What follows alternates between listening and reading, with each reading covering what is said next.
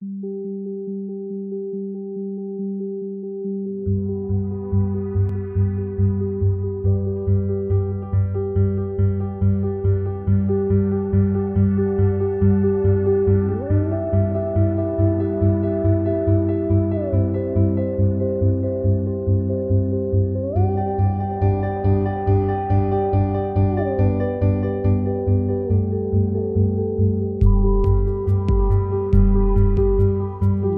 are listening to the Seven Rivers Student Ministry Podcast, a ministry of Seven Rivers Church in Citrus County, Florida. Here at SRSM, we believe that all students are lovable through a relationship with Jesus. Visit our website at sevenrivers.org/students.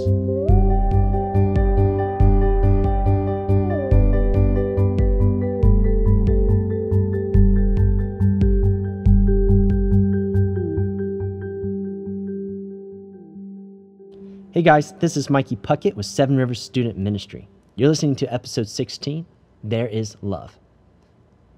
The story that you're about to hear is actually a blog post that I wrote about 2 years ago.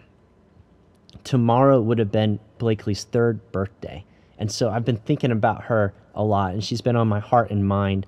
And 2 years ago, I visited St. Louis, and I visited the hospital where she was born on the night before it would have been her first first birthday. And so I wanted to essentially read to you guys this little blog post that I wrote because I was reading it today and I just really felt like I wanted to share it. And so I want to share it with you guys. And Blakely really does embody this concept of by life or by death, a call to rejoice in suffering, because she did suffer a lot and she did go through a lot, but she was filled with joy, and she was given so much, and she gave us so much, even though she was suffering. And she taught me so much, and I know she taught many of you guys a lot of things. And I titled this "There is Love" because really of God's people and how I encountered God's people and encountered love through Blakely, through the church, through friends and family.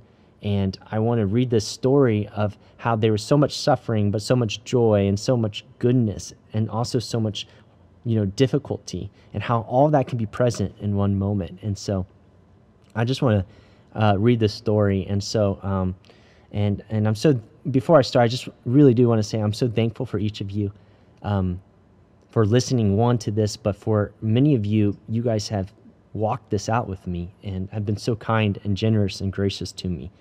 I do not deserve you guys, and it is just a privilege to get to do this job and to be your youth pastor and to be a pastor at Seven Rivers Church, and just to share my story, and to share my daughter, really, to share my family. And so I love each of you, and I'm so grateful for you. So here is a piece of my story. I'm writing this on the week Blakely was born, 1 year ago, in the city where Blakely was born, and the house that Blakely first called home. There's a lot of Blakely filling my heart right now. I keep thinking I'm going to fly home tomorrow and see her. I keep thinking that she's only gone for a moment, but reality hits hard as the permanency of her death strikes my mind like a hammer on an anvil. Blakely is gone, and I hate it. I miss her, I love her, and I want her. Tonight at 12 a.m., I found myself sitting in the NICU waiting room at Mercy Hospital.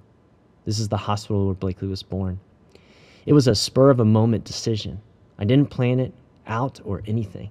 I just wanted to go there and sit in the space where so many of you sat and where so many people waited to see what Blakely was going to do. I thought that I would fall apart in that space, but when I sat in the stiff and small leather chairs and looked up at the tiniest TV screen of all time, I felt comfort. I felt safe. I felt like I was close to Blakely. It wasn't what I was expecting to feel. I kept thinking about all of you sitting in this space and how all kinds of people from all over the country came to sit in that space to meet Blakely. I was imagining each of you, and I sat there and let my imagination of those moments carry me. This was the space where you prayed. This was the space where you ate gross hospital food. This was the space where you laughed, and this was the space where you cried. How beautiful and mysteriously sweet it was to sit in a space where love for Blakely exuded. In the darkest moments, there was love. As I was sitting in the NICU waiting room, one of Blakely's nurses walked by and she recognized me. She stopped and walked right up to me and said, "Hi, Michael. I was one of Blakely's nurses." I couldn't believe she recognized me and that she remembered who I was. She then gave me a hug and just sat with me for a moment. I was honored to spend a moment with one of Blakely's beloved nurses. Blakely's nurses are our heroes. The NICU nurses fiercely loved Blakely. They gave themselves to us and they poured themselves out. They went above and beyond for her and for Emily and for me. They became more than nurses, they became family. I think the reason why I felt comfort in Mercy Hospital tonight was because I was home. I was in the presence of people who cried with us, asked questions with us, who stepped into our mess and tackled hard decisions with us. I was in the presence of people who loved me, who loved Emily, who loved my family, and who loved Blakely. In the darkest moments, there was love. I remember leaving Mercy Hospital with Blakely for the first time. It was a moment filled with joy and excitement and hope. I was thankful to be out of the hospital after 3 weeks, and I never wanted to go back. But tonight when I left the hospital, I wept. As I walked through the doors that I hated walking in and out of, I fell apart, and I turned around to look back at the place where Blakely was born. I looked up to the brightly lit Mercy sign and allowed tears to well up and fall to the pavement. I was overwhelmed by the feeling of love. I loved Mercy Hospital.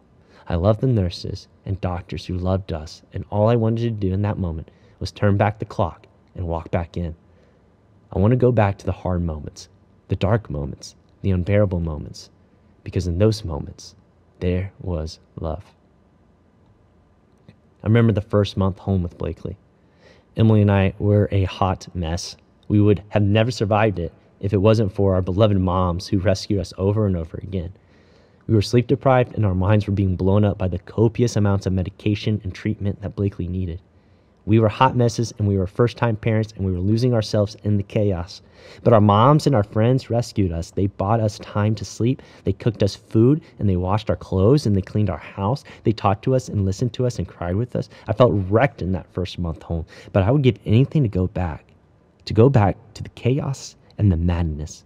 It was in the darkest moments that I still found love. I remember moving to Citrus County, Florida from St. Louis.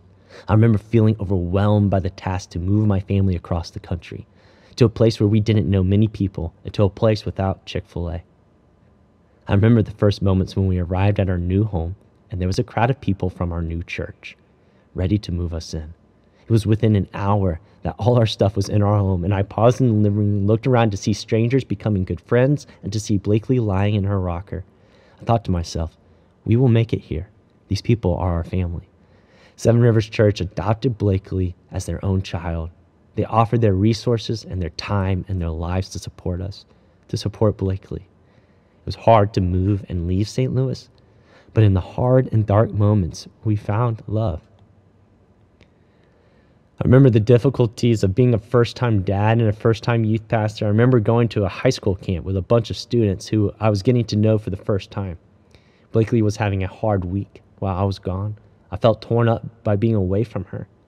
I remember sharing with these students about the pain I was feeling, and then they responded to my pain by drawing near to me. They literally got out of their seats, wrapped their arms around me, cried with me, and prayed for me. It was in my pain and in my dark moments that I found love. I remember the many trips we took to St. Petersburg to take Blakely to All Children's Hospital. We would be there for weeks at a time, but our friends, family, and church would come see us. They made sure that we never felt alone. They made sure that we knew they were in this with us and that we were not forgotten. I hated being in the hospital, but I would give anything to be writing this blog in Blakely's hospital room. I would give anything to sleep on that uncomfortable couch and to wake up to the annoying beeps and buzzes. In the darkest moments, we found love. I remember Blakely's death day. It was the darkest moment of our lives. I remember the people who filled the room to pray, worship, cry, laugh, and simply exist. I remember the hugs and the kisses and the love that showered the room. I remember the final moments when doctors would take the tubes out. Instead of leaving the room, the doctor stayed with us. We held Blakely together in her passing moments as one family, and the doctor was right there with us. She was not only with us, but she was weeping with us. She was loving us through the darkest of moments. In the darkest moments, there was love. When I first reflected on Blakely's death day, I was angry, and I still get angry. I was angry that I didn't feel God's physical presence in that moment. I was angry that it felt like he was really far away, and I needed him to show up, and I needed him to show up in the flesh. I didn't want the Bible verses and the worship music in that moment. What I wanted was a physical God to hold me and cry with me. But what I felt was nothing. I was angry to have felt nothing. I was confused to have felt nothing. And I was scared by the fact that death is deeply and hellishly dark. I remember holding Blakely's body and feeling her empty weight against my chest. I was holding Blakely's body, my beloved, my daughter, but I felt so far from her. I felt like I was being emptied out as I rocked her body back and forth with tears hitting her skin. In my heart, I was screaming, "Where are you, Blakely? Where are you, my love?" I knew she was gone, and with her passing, I thought that all my love had vanished. I thought that all meaning of life had disappeared. I felt like all that I knew and all that I thought no longer mattered, and I unraveled. One of the hardest things in Blakely's death was I failed to rescue her, to save her. I wanted to be a daddy who rescues and protects my family from pain, hurt, and even death. But instead, I had to tell Blakely that I couldn't do it. I had to tell my little girl that darkness is coming and I can't stop it. I had to tell her that the end is near and I can't save you. But I did get to love her. I did get to hold her and rub her head and wash her hair and speak loving truth into her ear. I got to be her daddy still, even though I was not enough. I still got to love her, even though I was not enough. This matters because there is someone who is enough. It isn't me, and he promised to save Blakely even in the darkest of moments. He promised to love. The reason why all of this hurts so much is because there was so much love. The reason why this pain is unbearable is because the love is unbearable. The reason why her death day was so dark was because her life was so bright. The reason why I miss her so much is because she mattered so much. The reason why I still cry when I think about Blakely is because I still love her. I love you, Blakely. In the darkest of moments, there is love. In the darkest of moments, there is God.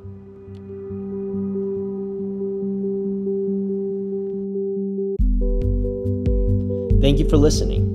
If you would like to hear more stories and follow our devotions, you can go to www.sevenrivers.org/by life or by death. You are loved and you matter.